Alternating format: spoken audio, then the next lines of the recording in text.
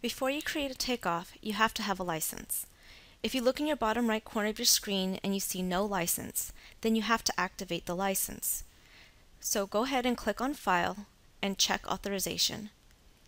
Here is where you will cut and paste the activation code that is listed on the Walters & Wolff private blog and paste it in this area. Then you would click Activate and then close this window. Once you do that activation, when you look at the bottom right corner of your screen, you should now see a TKO. Now you can begin doing your takeoff.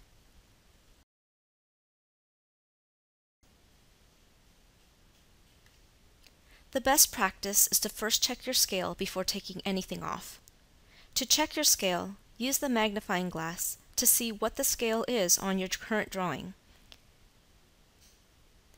Once you see what the scale is, simply change the scale on the drop-down menu to match.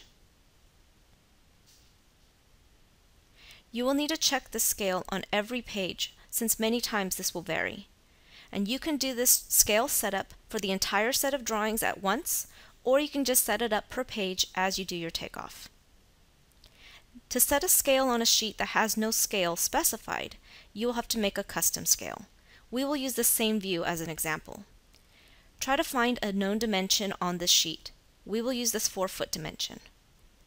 Go ahead and click on the Edit drop-down menu and select Calculate Scale. Here you'll need to type in the known dimension of 4 foot. You must enter the feet and inches in 4 digits. In this example, 4 feet is 0400. Once you hit enter, go ahead and click onto the drawing where your known dimension is, and then click again where that 4-foot dimension ends. If you need to adjust your dimension, simply use the grip box to adjust it to make it more accurate as needed. You will see the calculation appear in the dialog box. You have the option to apply the scale to all the pages in your drawing set by clicking this box, or if it's just for this page, simply click OK. The custom scale is now shown and it is set for this entire sheet. The custom scale is now an option, but only for this particular sheet. It must be set up per sheet. Be careful because once you change your scale, your takeoffs automatically adjust. So take the time to set your scales properly per sheet. As you see in this second page, that custom scale is not an option.